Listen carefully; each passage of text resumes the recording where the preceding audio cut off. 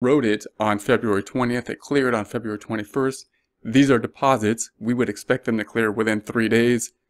Realistically, at this point, probably sooner than that, probably like a day, they should be in there if they're a deposit. Checks, on the other hand, typical to have them be longer than that. Here's the 510, here's the 510. So we've checked all those off. Let's take a look at the other side of it. And we have the check. In this case, it cleared on 2/2, check number 5005 or 1005.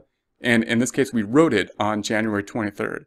Notice we have a longer time frame between when we wrote it and when it clears.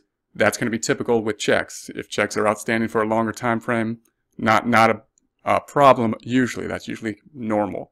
So then we're going to have the 1002 here. We wrote it on the 31st. It was outstanding as of the end of last month.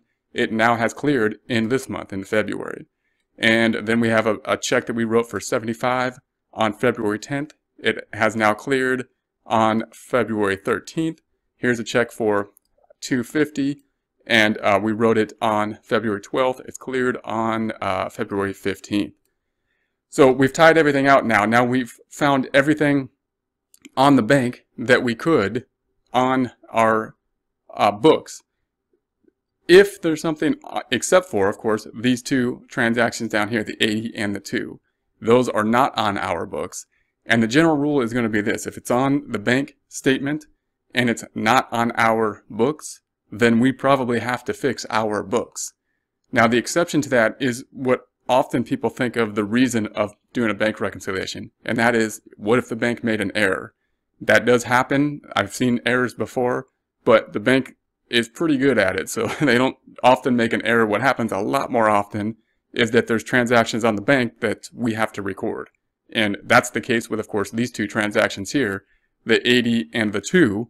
80 represents something that maybe we went to the bank and took a withdrawal and never came home and recorded that, or to the office and recorded that withdrawal. And therefore, obviously, it came out of our checking account. Therefore, it should be reducing our checking account. It is reduced from the bank's side. We haven't recorded it on our side. Or something like bank charges if we got if we bought checks, or if we just had a non-sufficient fund charge, something like that, then of course the bank will just take it out of our account.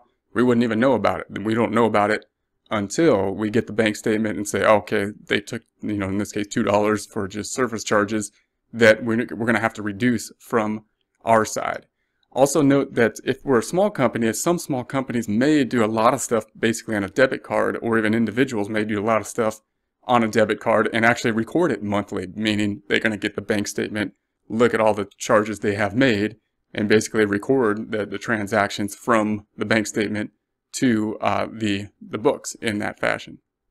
Now, the other side of it is if we have something on our books that's not on the bank statement, such as these 3 items here, so we have these 2 checks and this item, this deposit, then that difference is probably due to timing differences, meaning we wrote these checks clearly and we made that deposit, but they have not yet cleared the bank. The bank hasn't had time to process those because these happened, these 2 checks have to, once again, get picked up by the recipient of the check, and they have to deposit it and then tell our bank the deposit should take 1 to 2 days, but this was deposited on February 28th.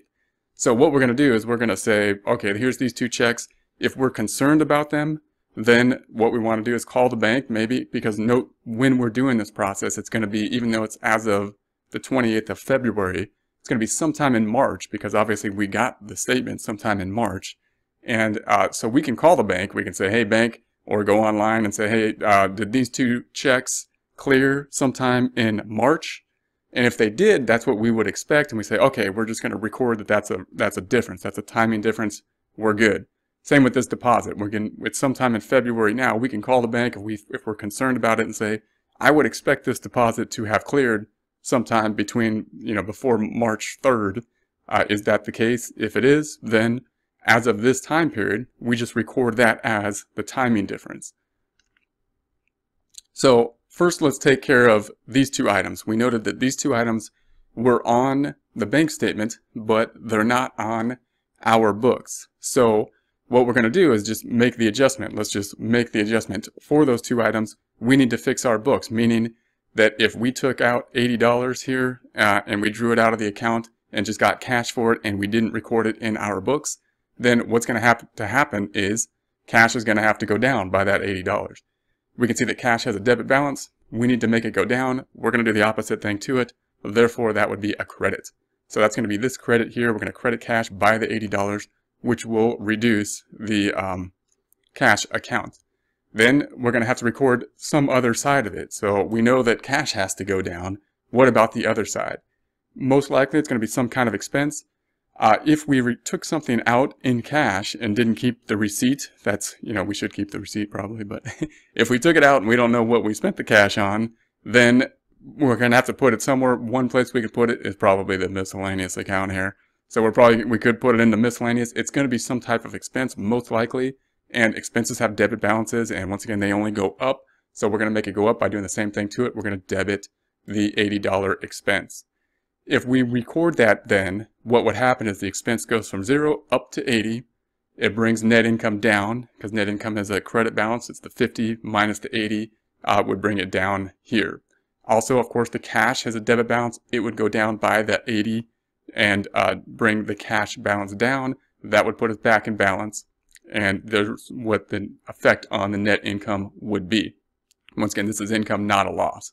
The other side of it, if we had a bank charge, this would be also something that the bank would record that we wouldn't know about until we got the bank statement. So the bank took the money out. If there's a non-sufficient fund, if they charge us a late fee or something, then we just get it and we go, okay, we're going to have to record that. We're going to have to reduce our cash account.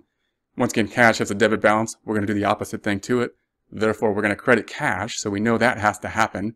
So we're going to go ahead and credit cash. What's the debit going to go to? What's the expense account? Probably going to be an expense account. I personally like to make an expense account called bank service charges. So I like to record what the bank has taken out in a separate account.